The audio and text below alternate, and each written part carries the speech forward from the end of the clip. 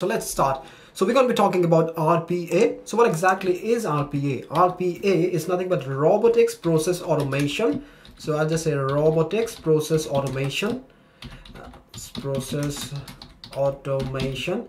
And it's just a domain, it's just a process where it's just a technology using which you automate different things.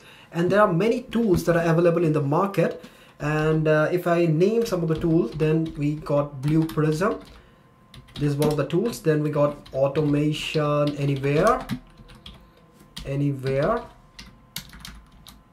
All right. And then we've got Uipath. I will show you all these tools today. All right. Now Workfusion. And then we got many other things like Uipath, Zero Poster, many other things are there. But these are the leading players in the market. So let's talk about them. But before jumping ahead into the tool, I would like to explain a bit more on the RPA. What's the demand? Is it good? And anyway, guys, this is what the tool is. This is Uipath. We'll be talking about that soon. But first of all, how is the market on RPA? Is it good? It's not good. It's great. Because I don't have to tell you it's good or great. You have to decide. Let me put the facts and you will decide. See, try to understand.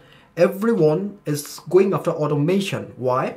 Why would a company go after automation? Because, of course, cost cutting. One of the reasons, cost cutting, of course. And the second most important reason is the errors, the manual errors, the accuracy. So now we got 100% accuracy. So you can't do any mistake, right? So that's why this is such a great thing, accuracy. All right. And there are a lot of other factors because of which you will see the market of RPA will be quite blooming. In fact, it is blooming right now, and I'm not sure how long the gold rush will last. Probably 10 years or so. When in fact, if I'm running a company, then I would like to automate each and everything. So that's the same thing that all the companies are doing right now. All the top giants, they're doing the same thing. All right, so that's what automation is. Now I will show you some of the tools like Blue Prism. This is one of the top most tools. Why? Because they have partnership with most of the companies like Accenture, IBM, Deloitte, and you name it. It's all the big giants. They have partnership. That's the main reason why you will see there are a lot of requirement on Blue Prism compared to other tools. Now let's see the Blue Prism tool. This is what the tool is. This is the Blue Prism tool, and here you go. You will see. Before jumping into that, I'd like to tell you something that you will see. Pretty much most of these tools are quite similar. I would say it's kind of like copy paste most of the functionalities. There will be slight difference, but if you ask me which one should you learn, it does not matter, because you learn anything. Let's say if you learn Uipath or Blue Prism, Automation Anywhere, so you're good to go. Because you will see there are a lot of other tools that you might have to learn in future. For example, let's say you get a job in a big MNC, right? All right, now when you get a job, the company might not be using any of these tools. So if that happens, then they will train you on their local tool. Okay, so you need to learn fast, implement that thing. In order to do that, you should have learned the fundamentals of all these RPA tools. Okay, so now let me give you show you how it looks like, all these tools and what we can do with that. What are the common features, differences? We'll try to do it quickly. Time is everything, so I will not waste your time. All right, so see here. So this is how it looks like, guys. This you see processes, objects. Objects is pretty much like what you have in most of the languages. Like you take C++, Python, Java, anything. So you have the concept of objects. There's nothing but reusability. So that's the same thing here. You create objects.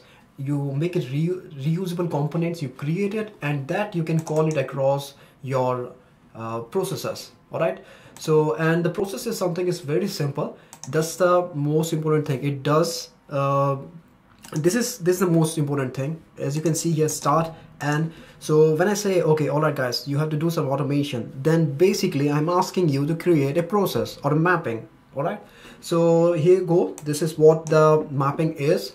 This is a very simple mapping. As you can see here, I'm just adding 10 plus 2. How much is that? 30, right? So I'm just doing that. You can see here 10, 20, and doing a calculation. If you see here, data 1 plus data 2, so that's equal to data 3. And if you want to run it, just run it, go ahead and run it. You see calculation. Can you see this? This is 30. It's very simple and easy to develop. It's a drag and drop interface. All right, so because we are living in 2018, and you can imagine that everything must be crystal clear, smooth. What is smooth? It should be very smooth. So that's what this is.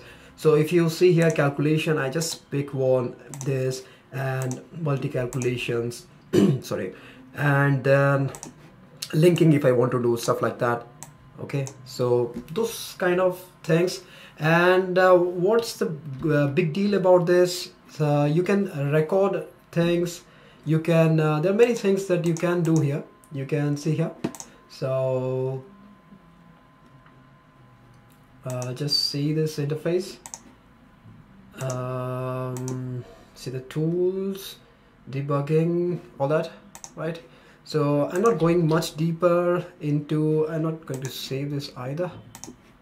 So just discount the changes, because, and you see here the control dashboard. We'll talk about a bit on the dashboard. You see the reporting side and all the different processes, the database tables, the queues, and other stuff. The total number of automation. The reporting is quite good. And if someone is asking me what is this all about, this is an army of bots. What's a bot? Bot is nothing but it's a process that does your automation. So you compare it to human being. Okay, so this is what this tool is, Blue Prism. And if I talk about another leading tool in market, that's the Uipath. Okay, so this is what Uipath is, and this is how it looks like. You will see it's pretty much same, pretty much similar to what we have done. We have seen things like the process and the objects. So you have you have the same thing. You have a flow chart, you have a sequence. Okay, and if you see here this one, so you see here in this flow chart the start and then assigning, and if I go about some logics, then you see here. So let's say this one, ping monitor, so or something that's already created. I'd just like to quickly show you, so you get a glimpse, an idea exactly. Okay, you cannot learn this thing in 1-2 minutes. That's for sure. It'll take 1-2 hours. That's fine, but not 1-2 minutes. But still, you'll get an overview of what is this. What are we talking about? So see here, filter collection using link, different things that you can do here. So different logics, or if you want to create something, then you go here and say create a new sequence. Just say name something as demo. Okay, this thing I need to fix it anyway, so we don't have time for that. So we'll be talking about details. I'll be taking you in the next session of this tool. All right, the main feature here is the recording. That's something that I love. Recording, you can, let's say if I want to record basic, just say test. What's that? Desktop. 1 minute. Okay, I need to close and open this thing. Let's try to store it in this library. Let me just change it.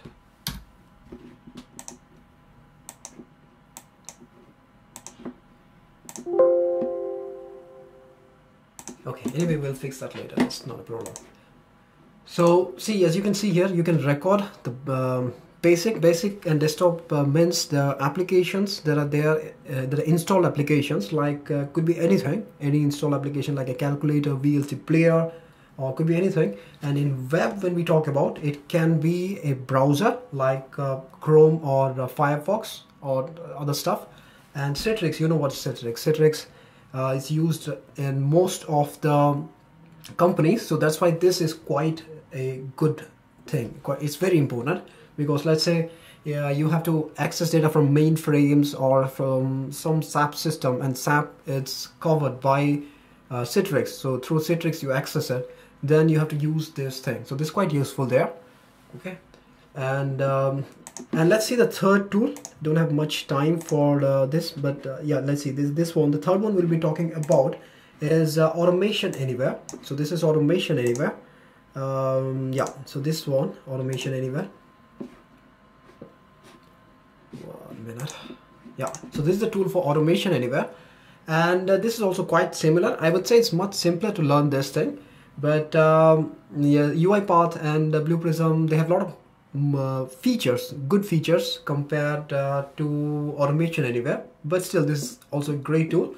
And the as you have seen, I just shown you a couple of minutes back the Uipath. So there we had a recording feature. So here also we have a recording feature, and you can see it's quite the same. Screen recorder, web recorder. Okay, so most of the things, they're pretty much the same.